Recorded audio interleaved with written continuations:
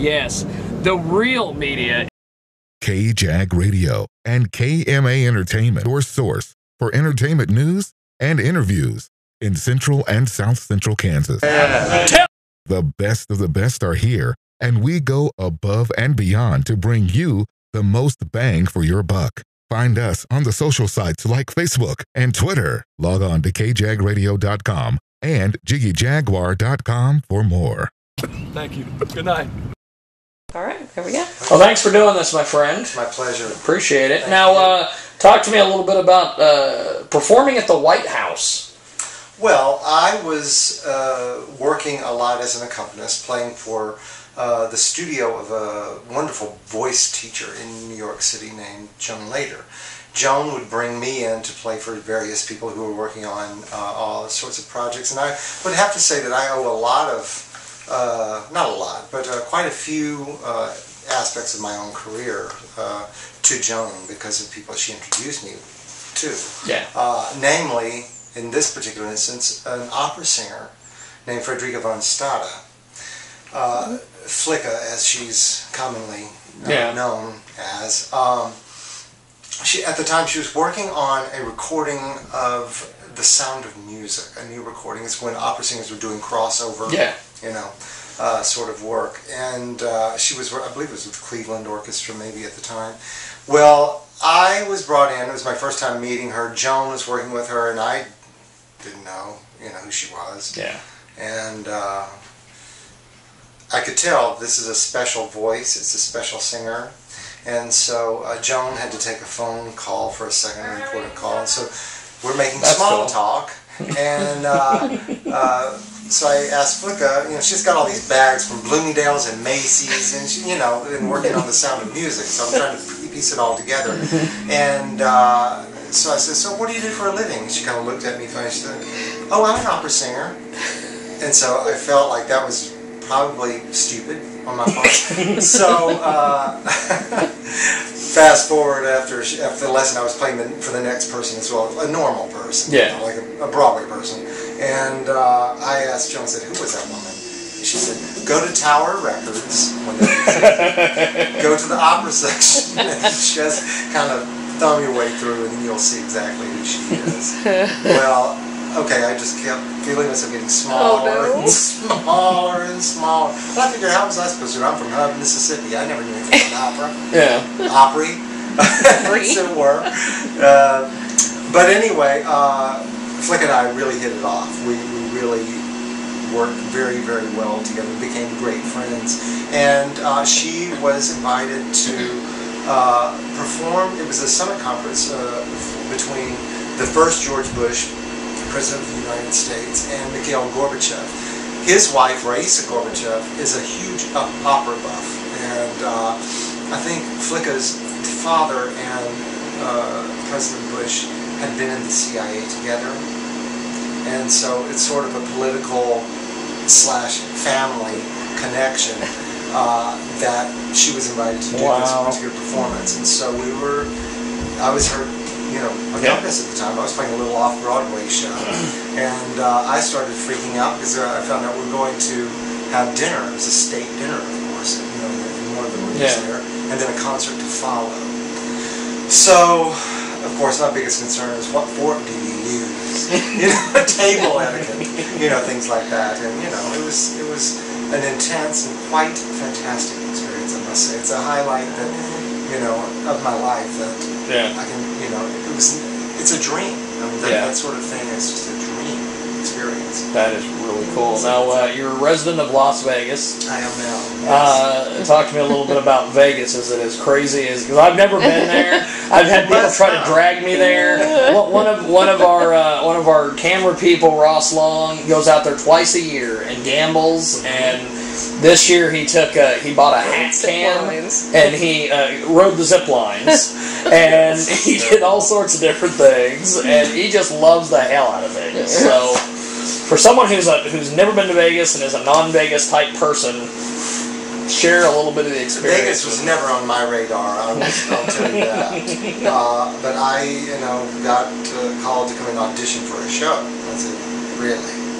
Because I'd never auditioned for shows before. You know, it's just not how we get jobs, but I did.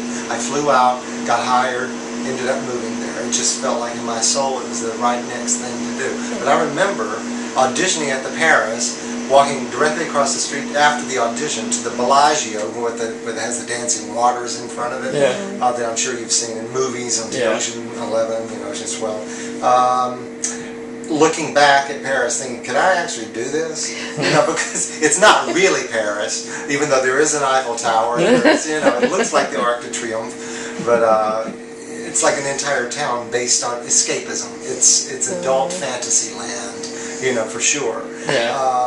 And I'm not a gambler. I've never been attracted to that. I think it's probably a very good thing, because I'd either be very rich or very broke. Probably the latter.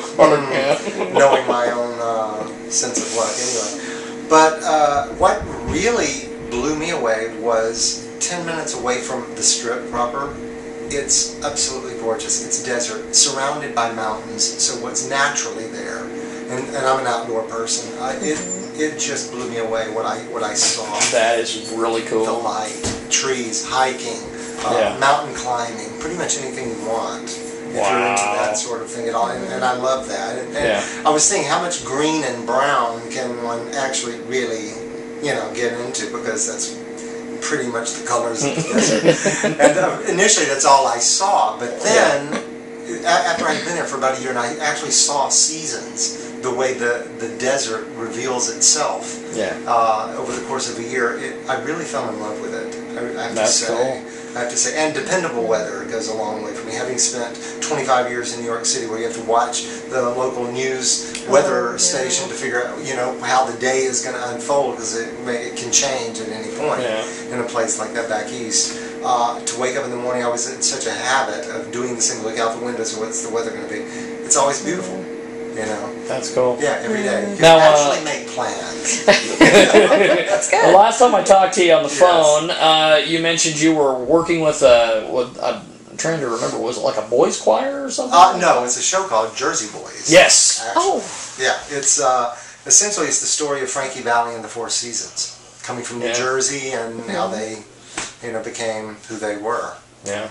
And still are, you know, to a degree. Frankie is still performing on his own show, and he's still around Vegas, you know, a good bit. And one of the original Four Seasons has passed away, but the other three are still around, and so you never know who's going to show up at the show. That's cool. Yeah, it's pretty great. That's wonderful. Cool deal. Yeah. Now, talk to me about social media. Do you do a lot of that? I'm really bad about it, because I'm like I said, I'm such an outdoor person. That means I would actually have to sit at the computer and keep up with it. I'm pretty bad about it. You know, I had an assistant for a while who essentially was me. And people say, "Oh, we're friends on Facebook." I was like, "Are we really?" I said, "Well, you befriended me, so you accepted my invitation." So eventually, I said, But that was when it was beginning, though. Yeah. You know? And I said, "Well, that would be great. It's a great way to put myself out there and be at least, you know, maybe late 20th, early 20th century hip. Yeah. You know." But it's not smart to let someone else be you. Yes. And so I'd rather. I mean, I'm still on that. But as far as keeping up with it, I'm not the best, because there are too many other things that you know I like to do that take me away from that. Now, you just watching some of your videos on the internet, listening to your music and everything, it's just fabulous, fabulous artist. How do we get young people to get into the music that you're doing? Well, I'll tell you, in the concert that I'm playing tonight, I'm telling my story. I came from a place about half the size of this, of McPherson, where I am right now. And I just share my own... It's a testimony of sorts. It really is. It's how I began as a 4-year-old, growing up in it, people I met along the way. Because every place I've been, there seems to be some kid out there who has no vision of themselves beyond the way life is right now. And I'm sure everybody's had that feeling, oh my God, nothing good will ever happen to me. I'll never get out of it. You know what's funny about that is originally coming from McPherson. It's crazy being able to talk to someone who's a world-class performer like you in the McPherson Opera House. It's the craziest thing in the whole world. A lot of moving on has to do with luck. A lot of it has to do with, and luck, by that I mean when preparation meets opportunity, and you can say yes.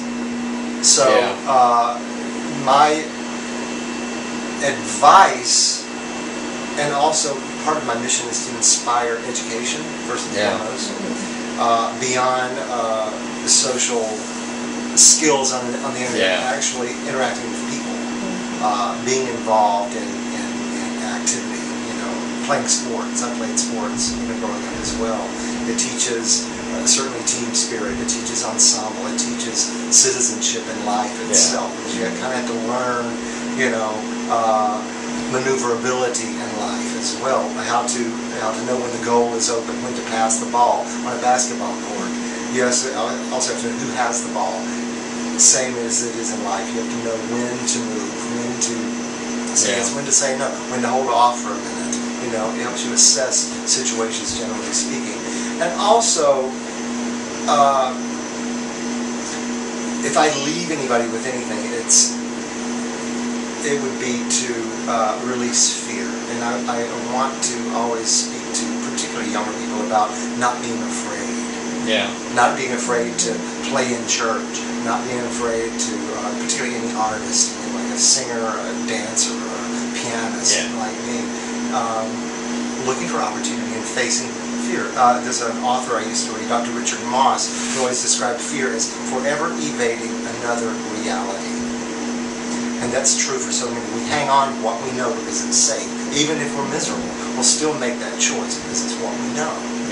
We don't know the difference of what is beyond. And had I not learned to say yes to certain opportunities when it felt right in my soul, I'd still be in Hub. Be a church pianist and a band. And there's nothing wrong with that. In fact, if I could do that at this point, I would certainly entertain the idea of moving back to a place like that. Las Vegas is not at the end of the road for me. Like I said, it was never on my radar. Neither was New York City growing up. I remember as a kid, people say, "Oh, you should play on Broadway." I didn't know what Broadway was. I played opera singers. I didn't know what opera either. So you just never know. The thing is to read, to study, to expand your mind, whatever it takes. And it's through education, I think, that we begin to open our minds to a world beyond. So. Well, before we let you go, I have to ask you about your Rodgers and Hammerstein work. Talk to me a little bit about this. I've never in my career had the opportunity to play Rodgers and Hammerstein. Exactly. I can't believe it. I've done, I think, 8 Broadway shows on Broadway, 7 national tours of Broadway shows, 5 shows in Las Vegas that originated on Broadway, none of them Rodgers and Hammerstein. And that's some of the most famous musical theater that exists. I mean, they kind of invented it. And I've just never had the opportunity. And so I always close this particular concert anyway with, it's my tribute to their music, because I love it so much, though I've never played their shows. But it lends itself to certainly singing and acting, but from a pianist perspective, to have melodies like that, they don't write them like that anymore. It's kind of like my it's a plea. Please, one day, let me have the opportunity to play Oklahoma, the sound of music. All something. Those things. Throw your bones, something. I just like to play one classic like that. So much of my career was playing, new works or edgy, dark, limited, appeal shows. Just a good old RNA. I'm just amazed because you've done Cats, you've done Lion King, you've done all these things, and it's like, but no Rodgers and Hammerstein. I know, Carousel, South Pacific, jeez, nothing. Anyway, it's my favorite. It's one of my favorite things. I always have to pace the entire concert to get up to that particular one because quite frankly, it hurts. It's my own arrangement. I could have made it simpler for myself, but I love their music, and it demands passion of whoever is doing it. Yeah. And because of what I feel whenever I come to that point, I can only imagine what it must be like to be able to do one of those shows. So. Well, before I let you go, you did, from what John Holochek, the great John Holochek, told me earlier, you did fabulous on the radio this morning. How was the radio experience here? Well, it was akin to this one. You know, someone asks you a question, and I like to talk, which is a good thing and a bad thing, I suppose. You know, as a kid, I never would speak. I hated announcing. And I talk about this in the concert too, because I have to clue people on how did I get to McPherson via New York City, Las Vegas, into the White House, all that. So part of my thing is in the beginning, I hated as a kid playing recitals, and we didn't have printed programs, and so my teacher insisted that we go to the middle of the stage, stand at the piano, introduce ourselves and the recital piece. That's all there was to it, and I just hated it. Just hated it. So just give me the piano, let me play. I don't want to speak. But interviews are. I find them to be tough because you get sick of talking about yourself. It's like I lived it. I'm still. It's hard enough. Over and over. It's funny because from the outside perspective, I can even look at my own resume and. It is fabulous, the opportunities that have come. It's been an amazing journey, but to have an opportunity to come into a community and share part of my own journey through storytelling and through the playing of music, it gives people an opportunity, also listeners, the chance to experience some of that great music from a framed reference, from my perspective. And so doing an interview from that perspective, I think is a serviceable concept. Well, thanks for doing this interview. It's my pleasure. It's been fun. And, it's fun talking how do we find you on the internet before we let you go? I have a website, Fortenbury.com, and I've got all my music is up there, and usually calendars of what I'm playing. I like this thing. Well, it's cool. Well, thank you, sir. My pleasure. I appreciate it.